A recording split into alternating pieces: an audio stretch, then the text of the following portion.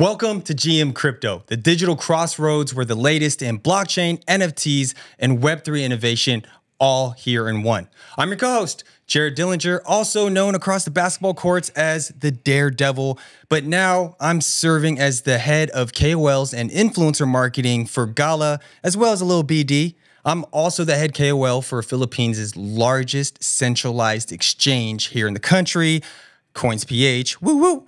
So as I'm shifted my focus to the blockchain space since 2021, I'm here and I get to share my journey along with your journey. But really, I'm just glad I get to be here with these two gentlemen who are far more knowledgeable in the blockchain space than myself.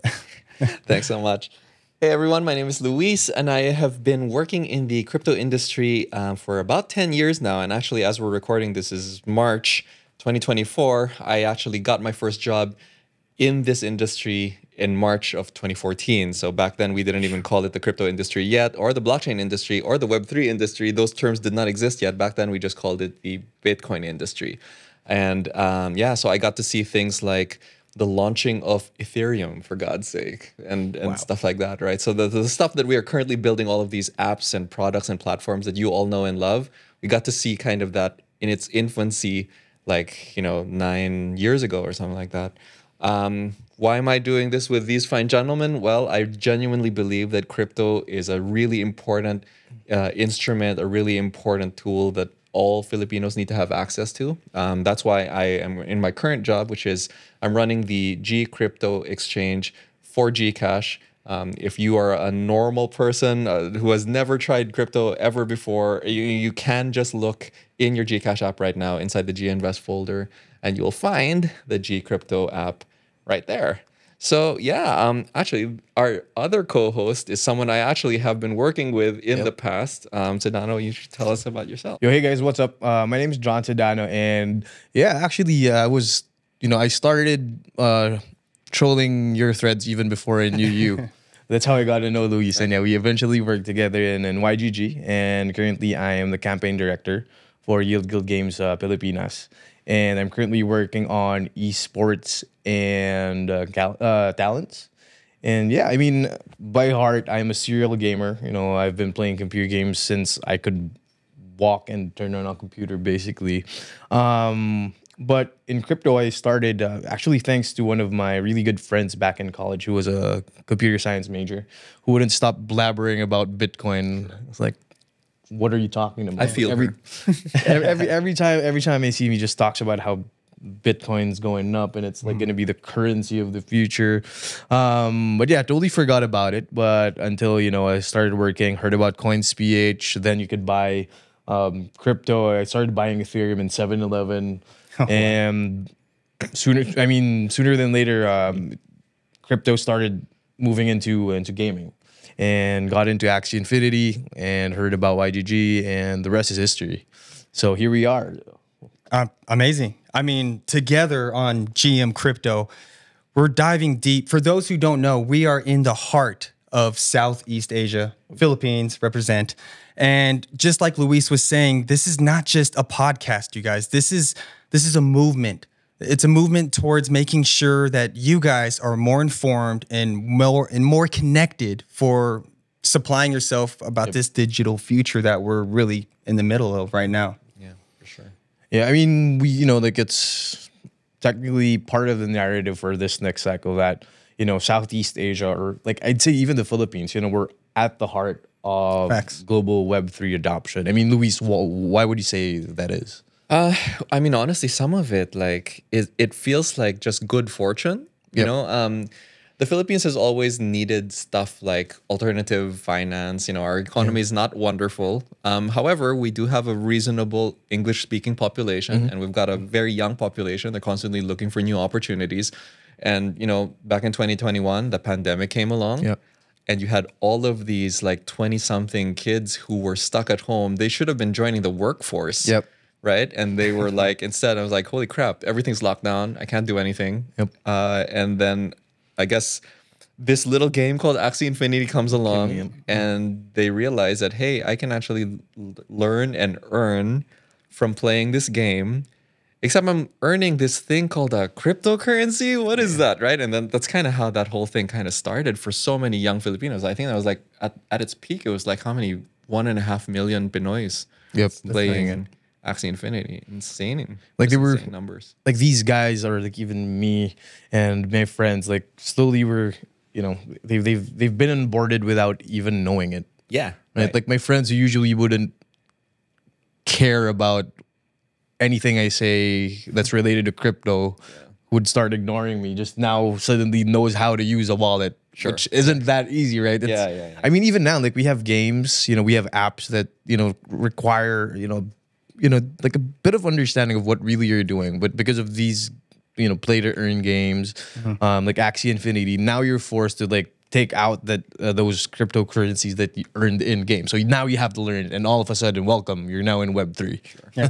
I mean, you guys, I don't want to get too ahead of ourselves at the moment. Let's back this up just a little bit for the viewers. How did we start this channel to start off? Like, what did we do? What happened?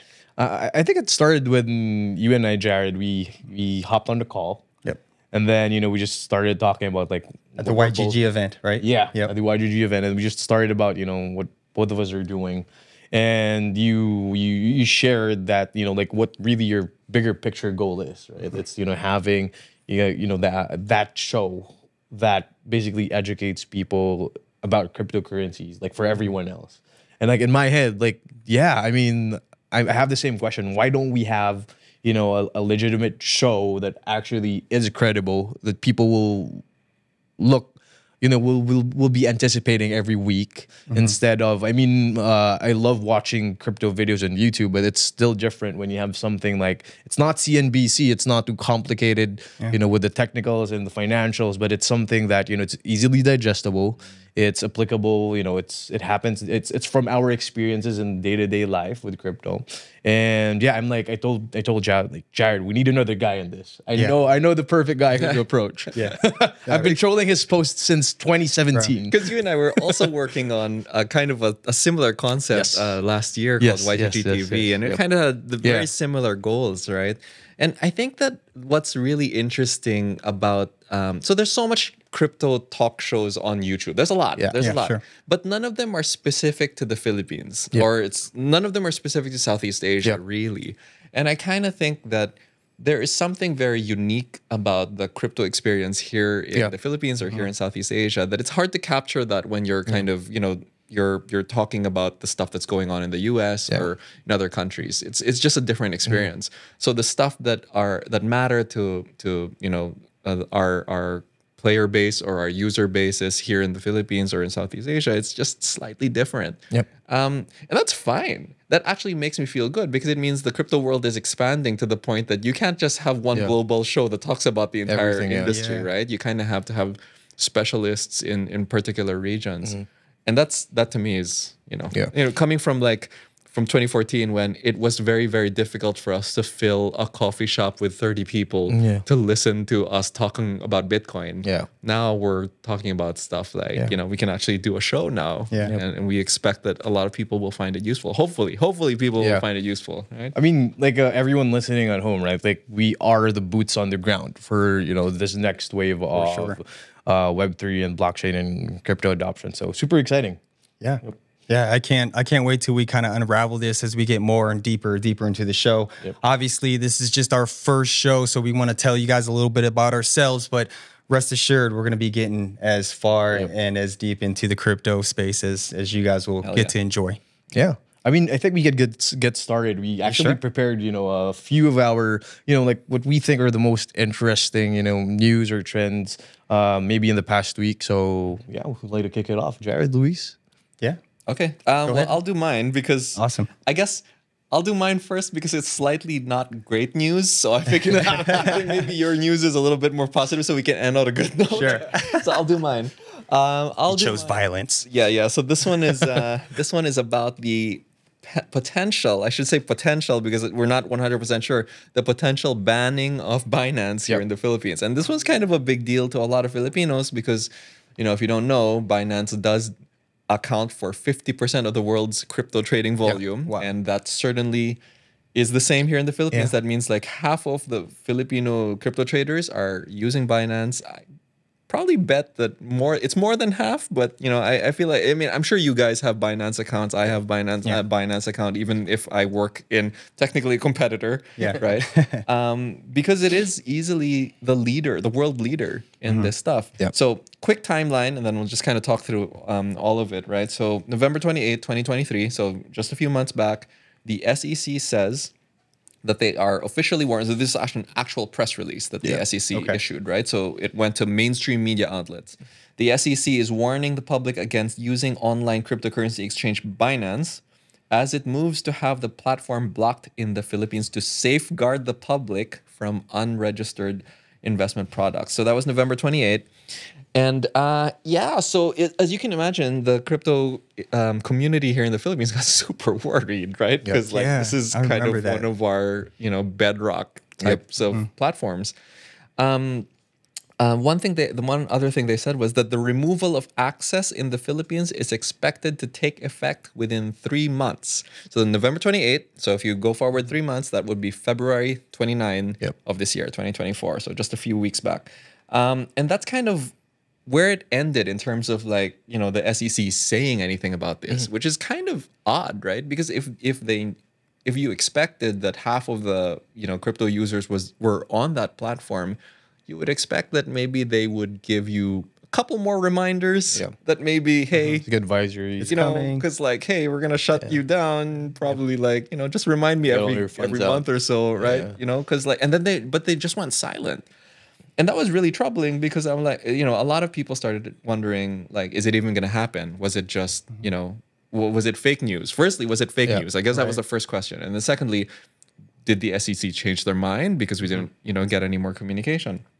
What eventually did happen was on Feb 29th, on the day that we were expecting Binance to be blocked, they came out with a very short statement. This was from the SEC chairman, Aquino. He said, "I assure you it will be addressed." And that was it.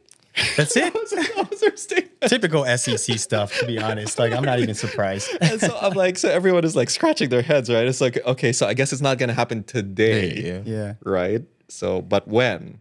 Now, a couple of days after that, March 7th, they did come up with one other statement, and this was a little bit more definitive. They said, the SEC is currently evaluating all possible ramifications of the blocking, including implications to Philippine customer funds. We are also working with other government agencies on the procedure of restraining these unregistered entities' operations. So, okay, basically what that says to me is that, they're working on it. They have not backed down. They're still planning on banning it, but they were very careful not to say when. So, in your mind, maybe you're thinking, well, okay, maybe we've got some time, right? But here's one really weird thing that happened the day after that.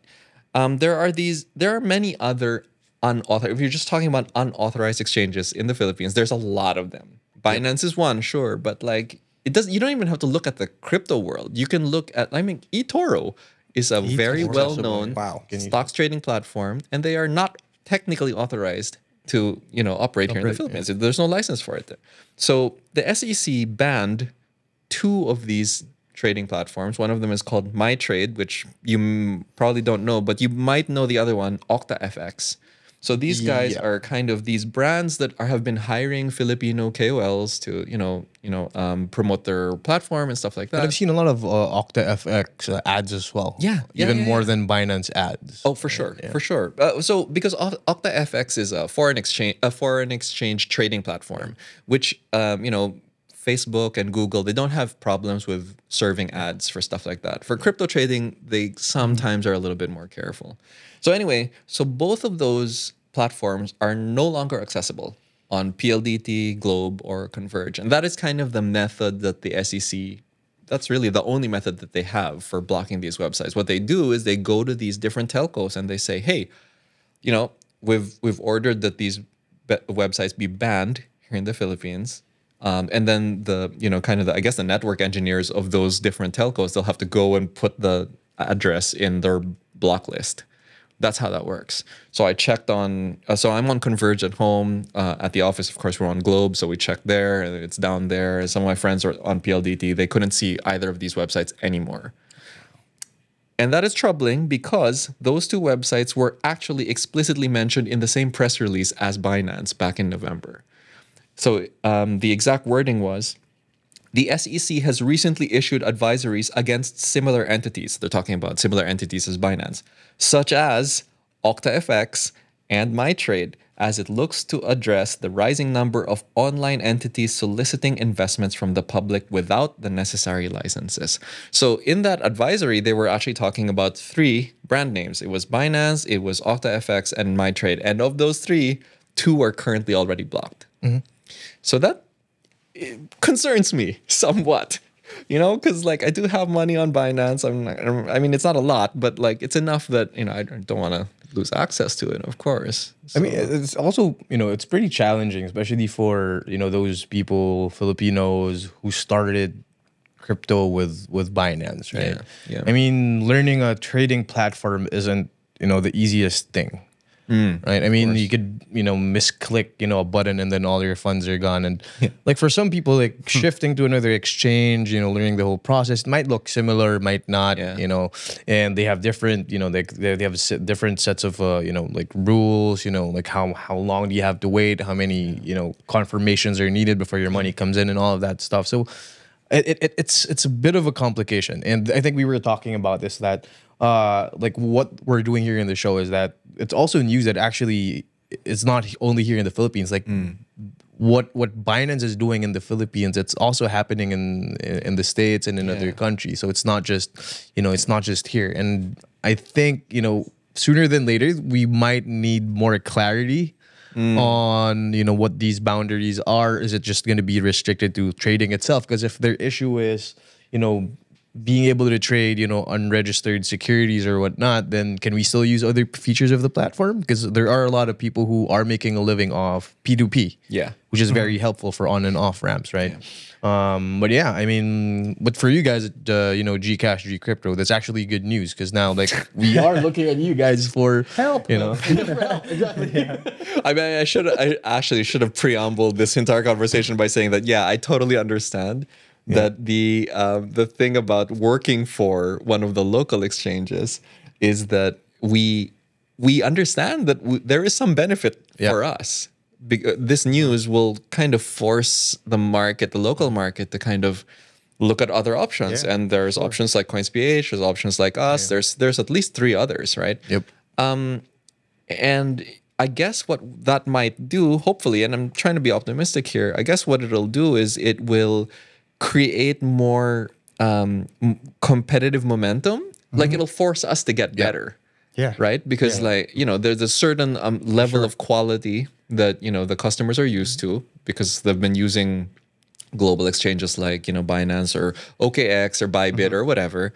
And they kind of expect that level of service. So now, the local players have to step up, which is not bad in and of itself. At least I choose to kind of view it that way, right? Because, I mean, I do know also that there's a lot of criticism that, like, oh, maybe we just leaned on the SEC to eliminate one of our competitors. And I can assure you that was definitely not the case. Like, we don't have that kind of influence. Maybe it was Jared who did it. Maybe it was definitely was not me. Definitely. No. Well, I mean, all jokes aside, I think it's great in some ways that it's going to help the people get more information and get re-educated on how to adapt to this situation, which is ultimately what we're trying to do. We want people to be better informed, have more of an avenue of learning how to operate all the different aspects that crypto can offer. So yeah, Binance went down. That's such a big thing.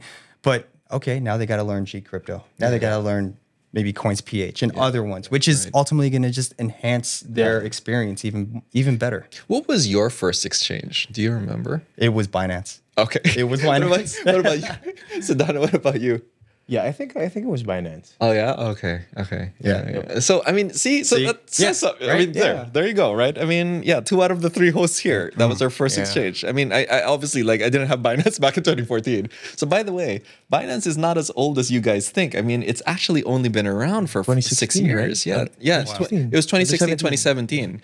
Because if you go to the chart of BTC USDT, it's yeah. you literally start in 2016, 2017. Yeah. And like the trading pairs weren't even USDT yet. Yeah, It was back then. They were BTC. just it was a long everything time was ago. paired to BTC, right? Yeah. That's nuts. Which is pretty confusing. Yeah, it was very confusing if you're I was like, what the hell? Everything is gets traded into BTC no matter what, right? So it was such a it's been a long road for them. Yeah. Like you've got like CZ not being able to leave the United States because he's on like some kind of house arrest or something. I mean, that's crazy. Jesus, like it's been a crazy last couple of years, to be honest. I mean, if you really think about it, right, it's actually easier to use apps for anything. So I mean, if we had Gcash or Coins PH, like way back then, people wouldn't really have to use Binance. I mean, we did have Coins PH. That's actually how I got my first crypto into Binance. But then having to trade, like all those features weren't available yet. Correct. But now, I mean, I'm thinking about it. Like for all those new guys coming in this next cycle, it's gonna be a lot easier for them. I hope so. I mean, I really hope so. And maybe that's part of the goal, right? Yeah. So yeah, you're motivated by the fact that now there's kind of an opportunity to address the other half of the market that Binance really just kind of dominated for so long, right?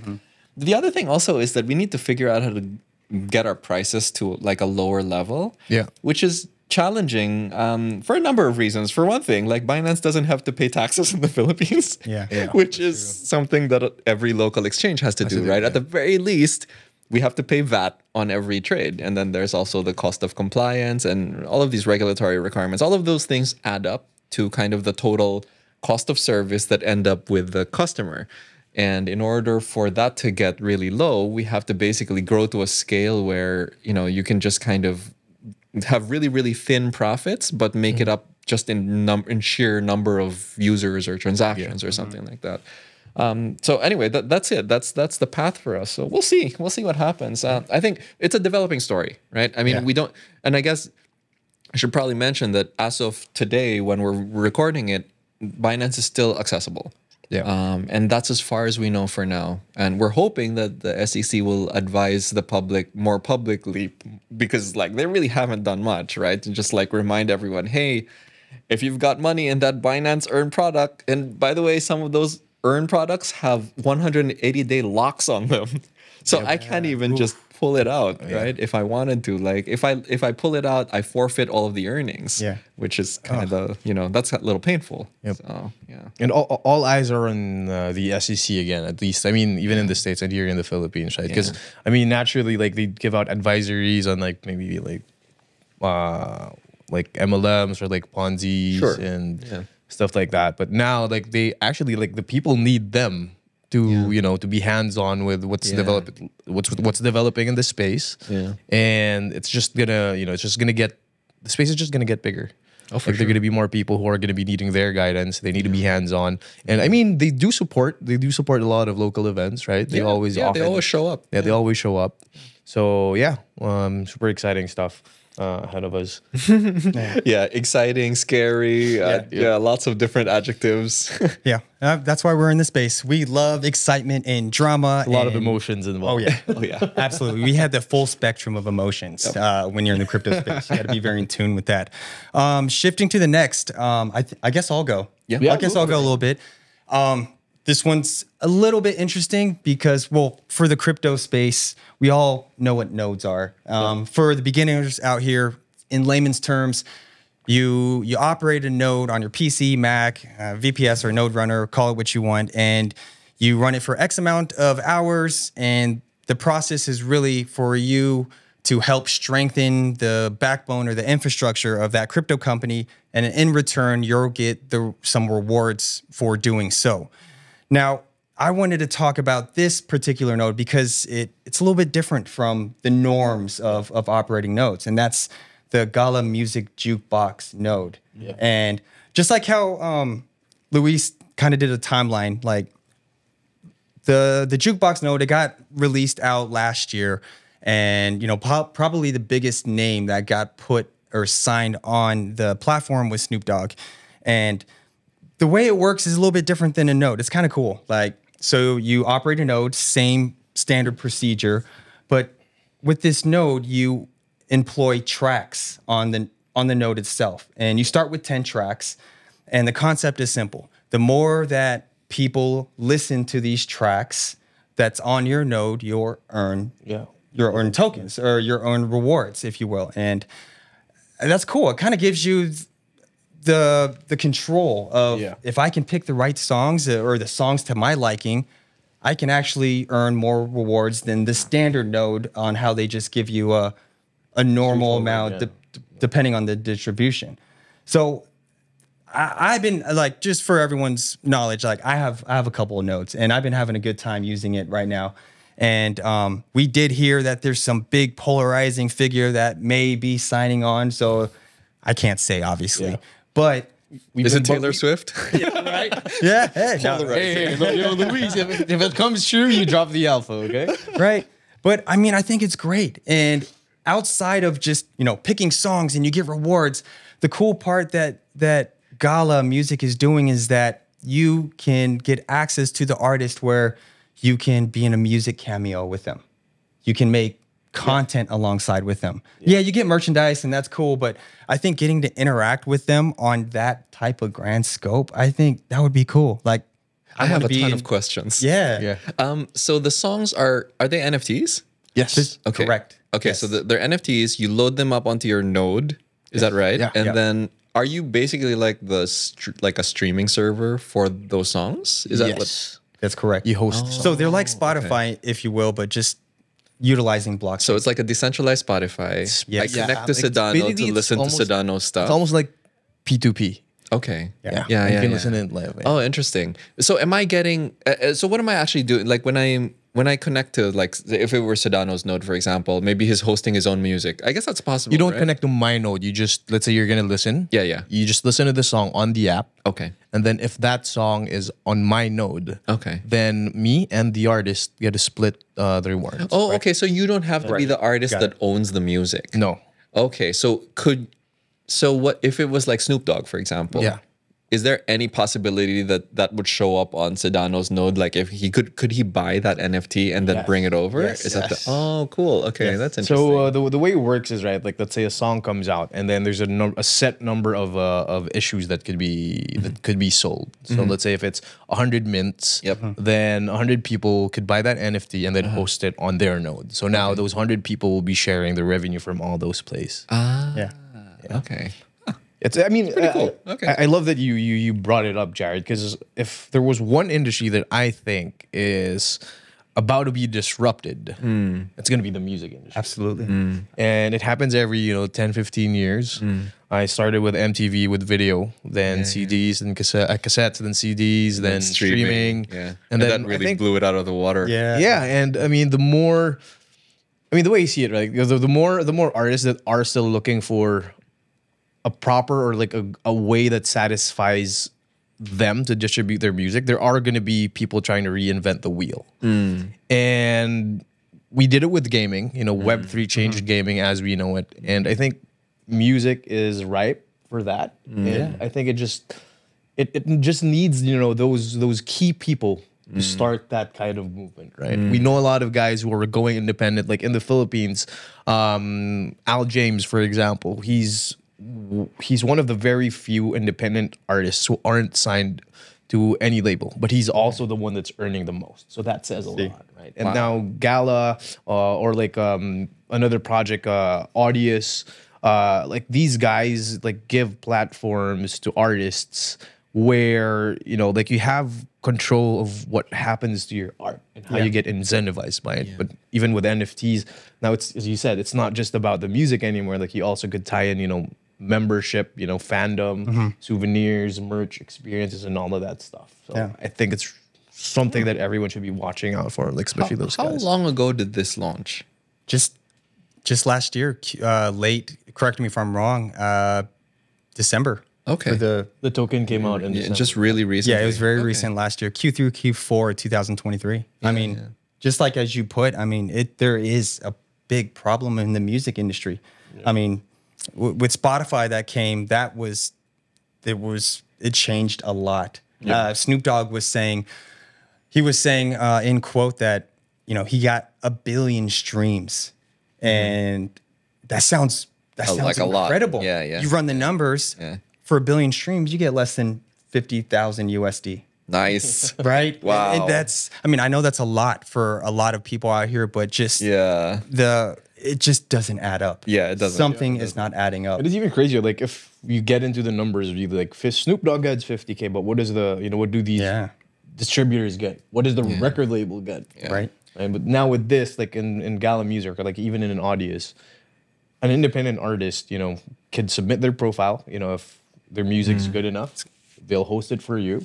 And then now you could sell directly to other people who are actually looking for music also on the platform, who are also interested in Web3 music, right? Yeah. It's good It's stuff. funny that, I mean, like $50,000. Can you imagine? So that's Snoop, right? But like, if you try to look at the other end of the spectrum, like the artists that are making only, like maybe they only have 100,000 plays.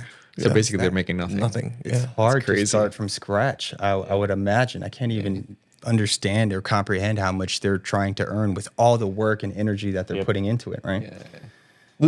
Luis, you brought up Taylor Swift earlier, right? But there's also, I mean, in my head, I call Not it that like I'm a Swiftie or anything.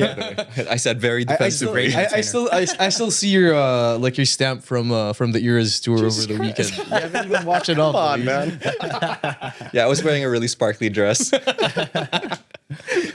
I mean, I call it in my head like the Taylor Swift dilemma, right? Where Scooter Braun basically owned a lot of Taylor Swift songs. So Her masters. Yes. So she had to re-record everything. So like there's this whole, behind the scenes mumbo jumbo that goes on inside the music business that most normal people, wouldn't really hear about. But that's exactly what, NFT music solves. Okay. Right. That's okay. That's artists can build their own brands, can build their own following, like gamifying communities, like also having, it's like being early in a crypto project, like supporting an artist early and having that proof that you're supporting. Maybe you hold an NFT of this guy, right? Or maybe you've attended one of his concerts and you got an NFT ticket. Right. Okay. So now all of this is on chain, and like as an artist grows and he blows up,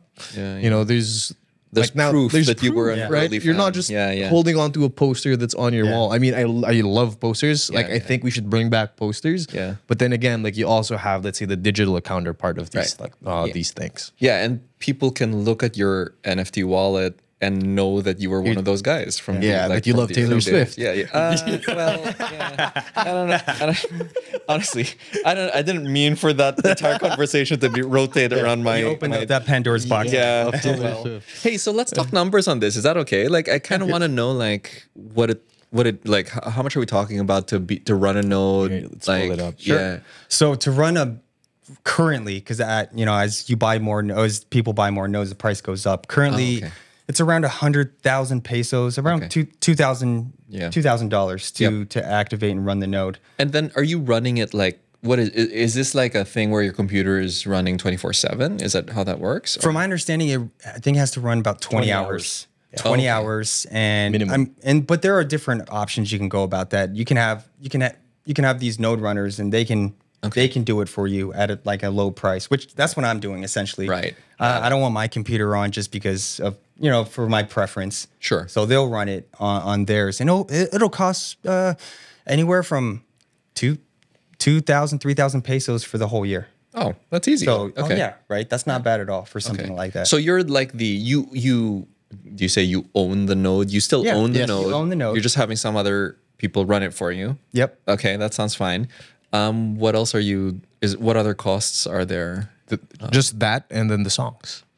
So you have to pay for the songs, which depending on how early you get to that song, it starts around 2,000 pesos, 3,000 pesos, $50, $100. Yeah. Okay. Right. Yeah. And from there, Wait, that's actually like 5,000 pesos. I did my math Today, wrong. at today's prices, yeah, it's somewhere like 3,000 to 500. Right. 3,000 to 5,000 pesos. Right. Okay. And if the song starts booming and trending really early, the price will go up. Yeah. Oh, so is it all existing music? What if you were a young artist that wanted to mint your own single? So Can you do right that? now, Gala Music, it's still very curated. Yeah. Okay.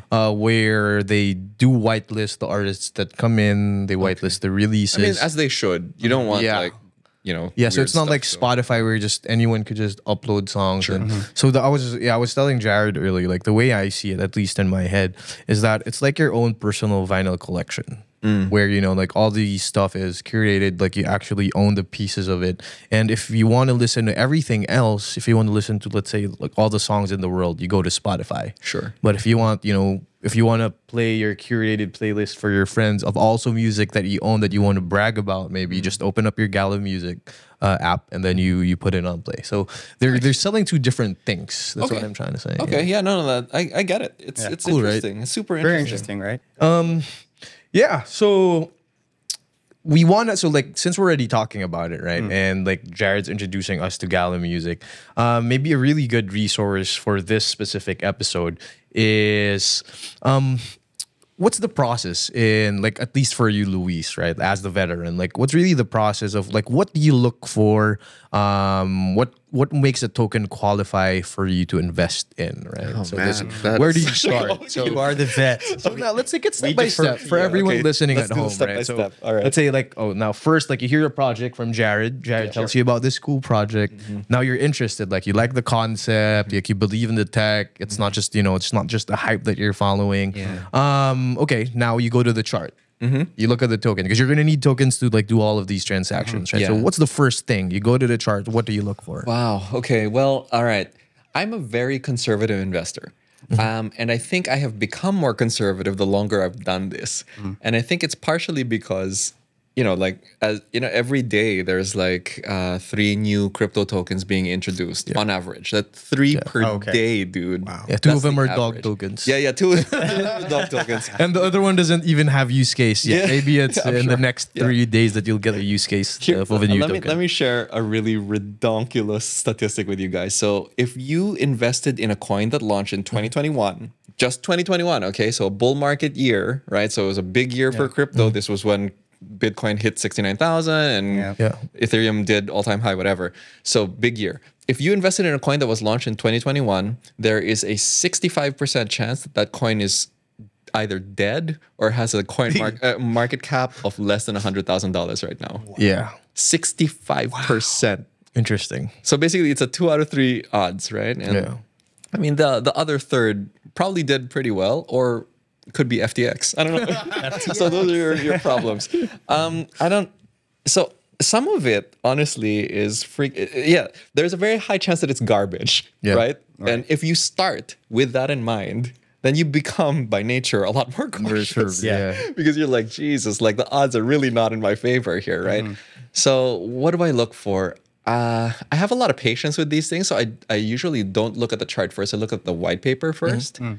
I'll give you a very specific example from kind of late last year. So I looked at the white paper of this project called Celestia.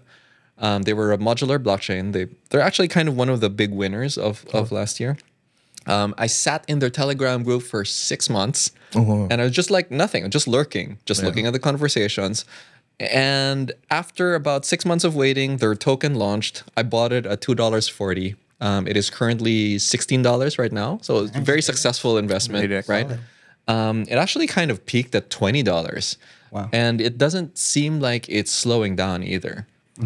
So anyway, I guess the lesson was that I just waited. I waited and I kept listening for signals, right? So was my Twitter feed starting to talk about it a little bit more? And my Twitter feed is pretty curated towards people who are a little bit more on the either the very technical side. So they're either computer scientists or they're chart technicians. Like those are the people that I really, really follow. Because if they say nice things about a project, like it usually comes from, some deep expertise that I don't have. So that's kind of maybe the most that's the strongest indicator for me. The people that I follow who are way more cynical about this stuff than I am, if they say a nice thing about this project, it probably means that it basically had to hurdle all of their very, very high standards. Yep. I mean, mine are not even as high as that. And that's when I kind of ape in, right? Ape in is, I mean, like I waited 6 months. It's not like I was aping in like instantly either. So I really waited. And I've done a couple of those. Like I freaking bought, Jesus, what is it? Render, that AI token. Actually, I think we'll probably end up talking about AI for sure one of these shows. But yeah, so I bought that at a fairly low price too. That's like I think I'm about 3x on that right now. Nice. But it's about, I needed to kind of really understand what the hell they were selling first, right? Yep. And have enough confidence that, I can justify it to myself on a show. Like live, well, we're not live right now, but like in public, I can actually say it on stage that, I put money into that, right? And I can say that I did the research, right? I did the homework.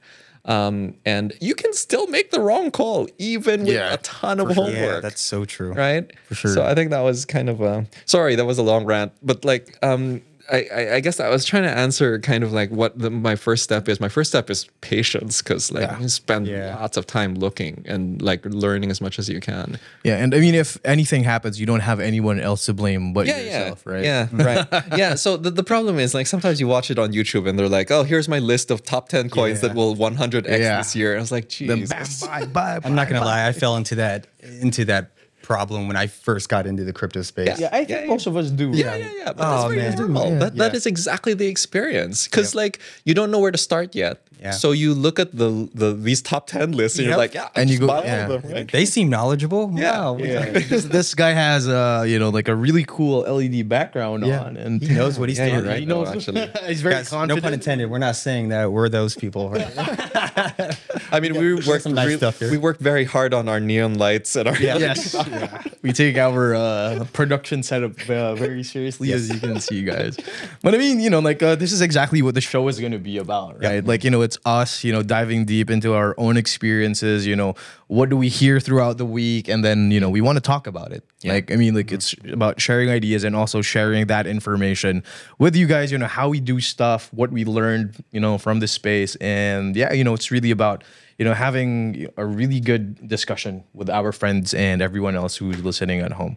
So I guess we are good for, to drop our announcement. We are going to be giving away each of our personal NFTs. Yeah. Woo. Since it's our first episode, so all you guys have to do is subscribe on YouTube, and we're going to be picking, even if you drop a comment there, that's going to be easier for us to find you. But basically, all of you guys who are going to be following, you are going to be getting a chance of getting personal NFTs from Jared, me, and Luis. We are not going to be saying what it is, but do watch out, because we might be announcing that every episode. So it might be just a thing, right? If it works out. Dang, it might be broke by the time we do something like It that. might be a cat NFT, it might be a dog NFT, maybe a music NFT, who knows? Yep. I'm gonna go dig through the archives and look for something exotic. Yeah.